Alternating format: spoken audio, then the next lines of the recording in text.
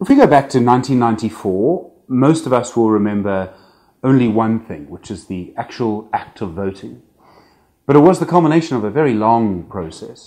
When did you first realize, or who told you that you were actually going to be the person in charge of all of that process?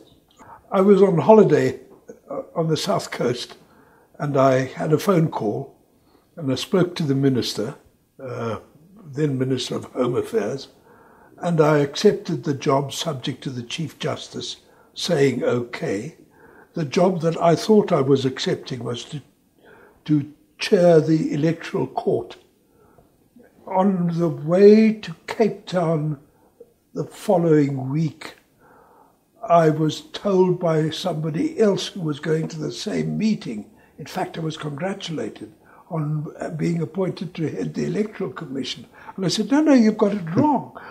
I then realized that I'd agreed to it under a misapprehension. That's quite a moment in a way, because it was the culmination of 4 years of negotiations. A lot of people were quite scared at the time. I mean, especially after Chris Hani and all of that. Did you ever sort of feel the weight of history on your shoulders? Yes. At times it was frightening, but at the same time, the alternative was just never a proposition. We just had to get on with it. The experts whom we consulted and whom we didn't consult but gave us gratuitous advice told us that it couldn't be done. You couldn't mount an election like that within 18 months, ideally 2 years. And we had less than 4 months. So part of the strength was that there wasn't time to hesitate, there wasn't time to argue, there wasn't time for petty differences.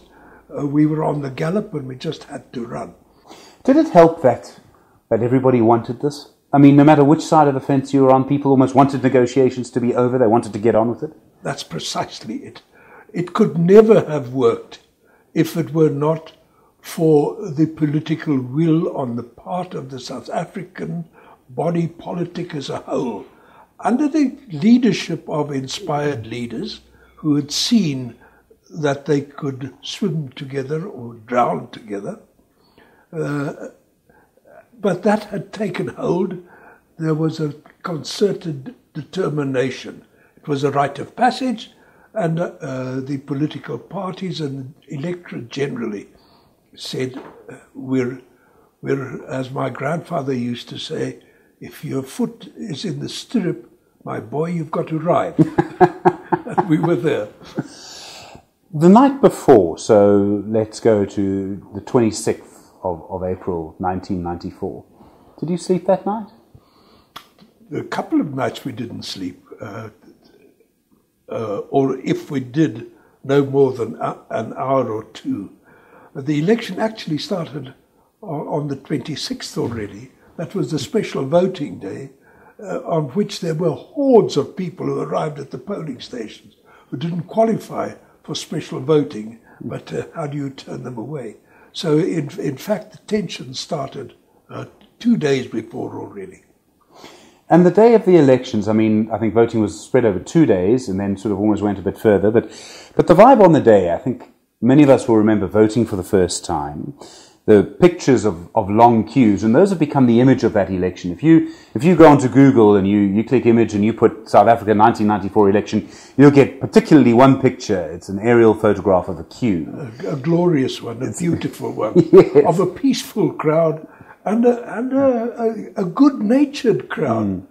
There are all sorts of tales that are told of people apologizing to an aged OC for having to wait so long.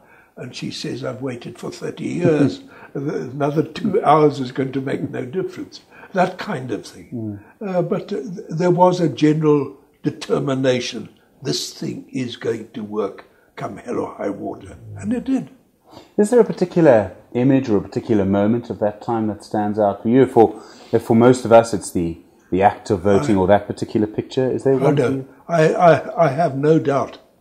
To me, the most memorable moment was when I walked into the Nazareth counting center where there was a mountain, literally a mountain, it must have been 20 meters high, of ballot boxes stacked on one another on Saturday afternoon.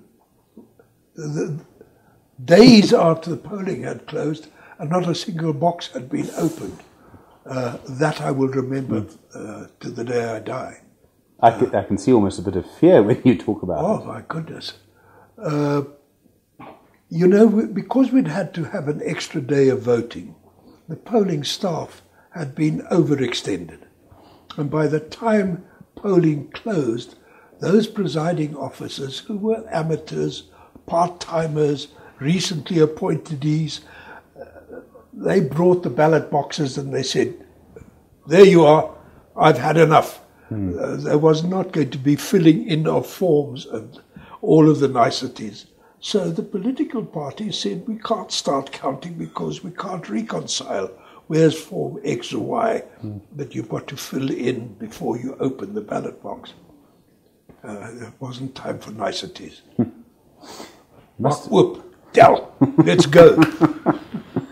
Judge, it sounds like you love elections and that you became addicted in 1994. I'm a fanatic. I cannot tell you the excitement of seeing little people in East Timor in their hundreds in order not to be intimidated by the Indonesian army to come and vote for their freedom. Wow, man, it grabs you. To see the Afghans vote, notwithstanding bombs going off and battles being fought, to be in Baghdad, to be planning an election there, South Sudan, Kenya. These are wonderful experiences. To see the dignity of human beings being manifested, being recognized, it's a great experience. Yes, I am a fanatic.